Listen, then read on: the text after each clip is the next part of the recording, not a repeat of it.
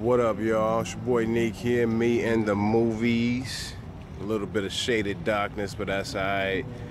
About to catch us a flick up in here at the Edwards, Ontario 22. Oh yeah.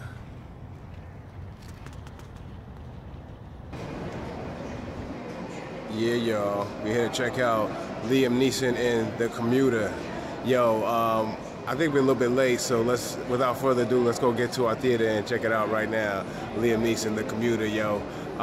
It's some cool people. Vera Farmiga's in this, and it's about the director that he's always worked with, or some other films, I believe, Run All Night and all that stuff like that. So let's get in there and check it out, The Commuter, y'all. All right, I got my specs on deck, movie on select, and we're about to check out The Commuter. So yo, let's get in there right now. It's RPX Theater for some reason. But let's get in there right now. We might be a little bit late, but I got my ticket. Let's get wicked.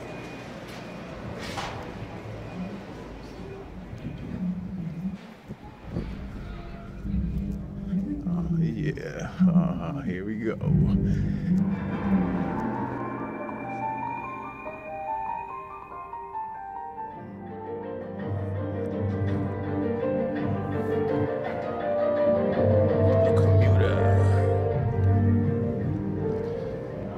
The Commuter was, we'll talk about it in a second. Further thoughts. We just got out of The Commuter, and I gotta give The Commuter a big ol'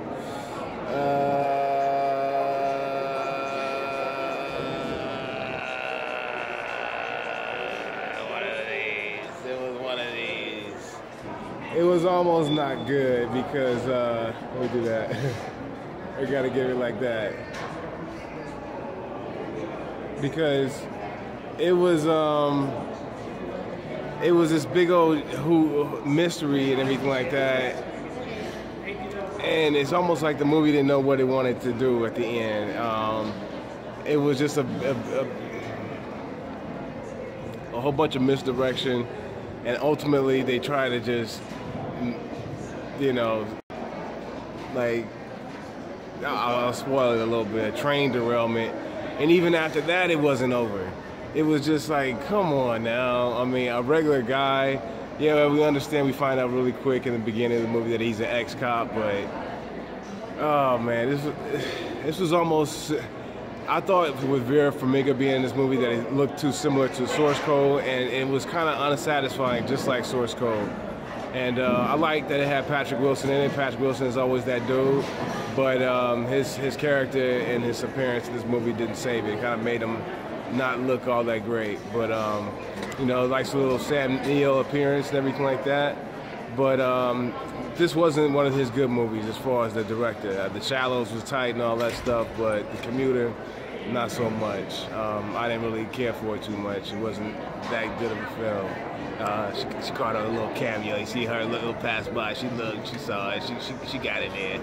Anyways, yeah, I can't believe that Liam Neeson read the script and was like, yeah, this is a good film. I mean, it was just a paycheck. I'm sure it was just a paycheck. That's why it's January being released and everything like that. The movie was way too long. It was longer than it needed to be.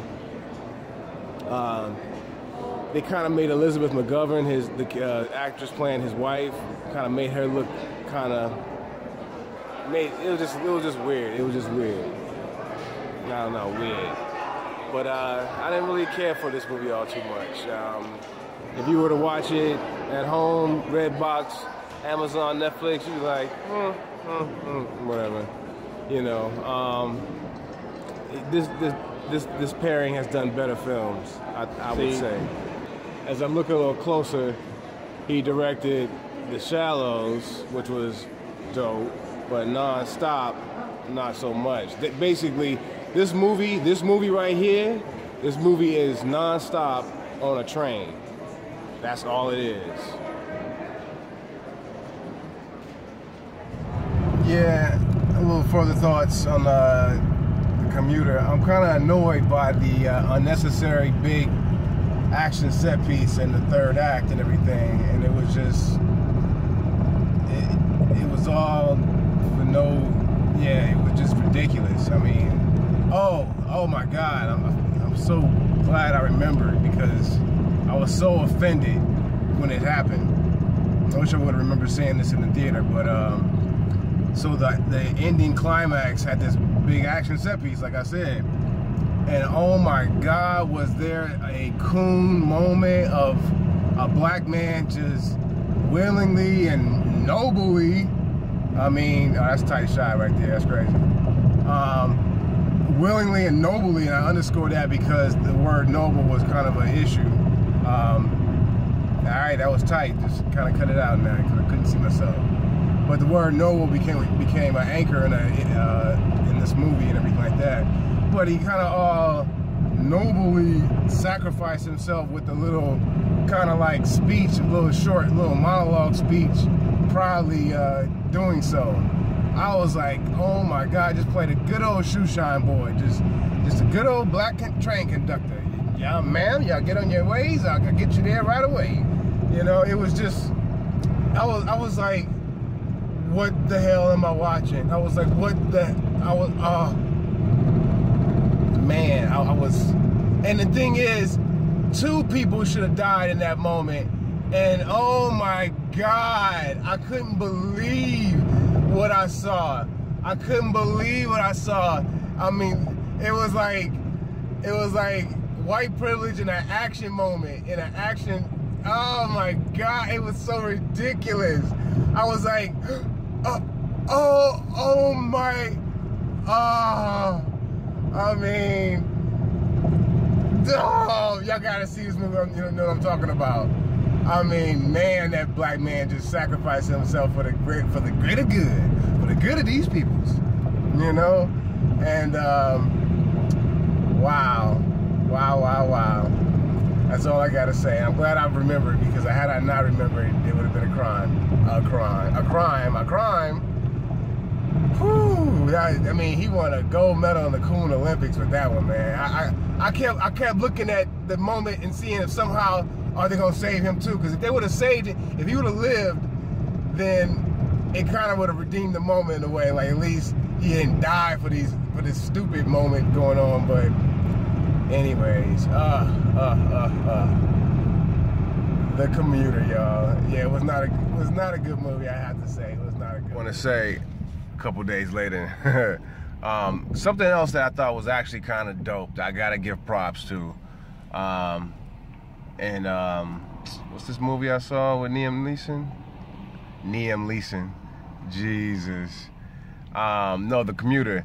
The opening sequence of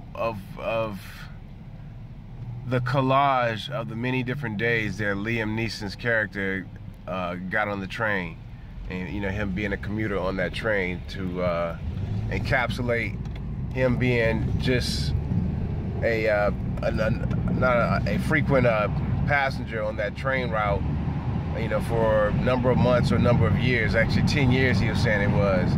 But the collage of that passage of time was really dope. I mean, it was really dope. I mean, it kind of definitely stood out.